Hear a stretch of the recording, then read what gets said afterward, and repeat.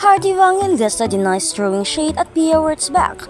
Kung bago ka lang sa channel na ito, huwag kalimutang mag-like, share, comment, and subscribe. Ni Evangelista na may nais siyang patamaan sa nag-viral niyang post sa Instagram kamakailan.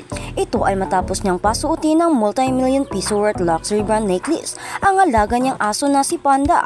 Noong August 15, 2024, napag-usapan sa social media ang pagpo-post ni Heart ng larawan ni Panda habang ito ay nakasuot ng Serpentine Viper necklace mula sa luxury jewelry brand na Bulgari. Ang presyo ng high-end necklace ay numataginting na 11 million. Bagamat maraming netizens ang napasanaol, mayroon din namang mga bumatikos kay Heart dahil sa nila'y pagdirespect nito sa craftsmanship ng kilalang fashion brand.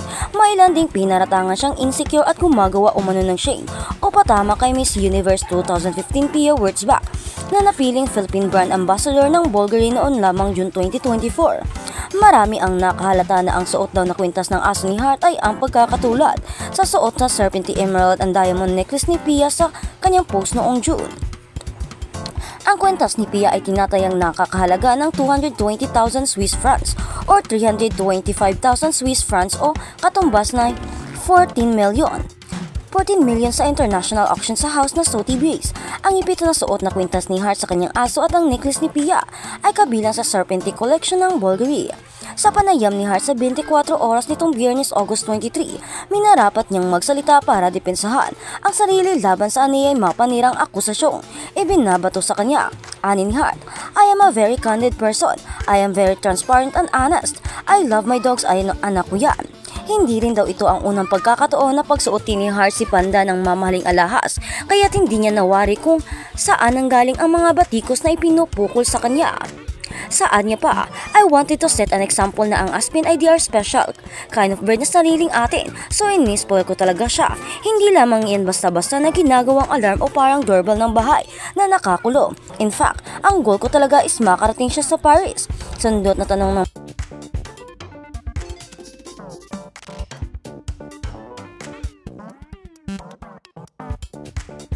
4 oras entertainment reporter na si Nelson Canlas. May mga nagko-comment na netizens, may pinapatanawaan daw ba si Heart? Hindi man direktang pinangalanan ni Nelson ang niya'y tinutukoy ng netizens. Ngunit nahihinuha na si Pia ito. Hindi kasi kaila ang pagbangga ng kampo ni Heart at Pia kasunod ang paglipat ng glam team ng kapuso actress sa beauty queen turned influencer earlier this year. Sagot dito ni Heart, matagal niyang nabili ang kwintas bago pa man maging Philippine brand ambassador ng Bulgari si Pia, kaya't wala raw siyang rason para paringgan ito. Pahayag ni Heart, "Well, the necklace has been mine since pandemic times, so I honestly don't see anything. I feel like more than anything, it should be an inspiration that you should treat the people around you the same, they deserve the best. So honestly, I don't really feel like there's anything that I should do and not to do, especially since I do own the necklace."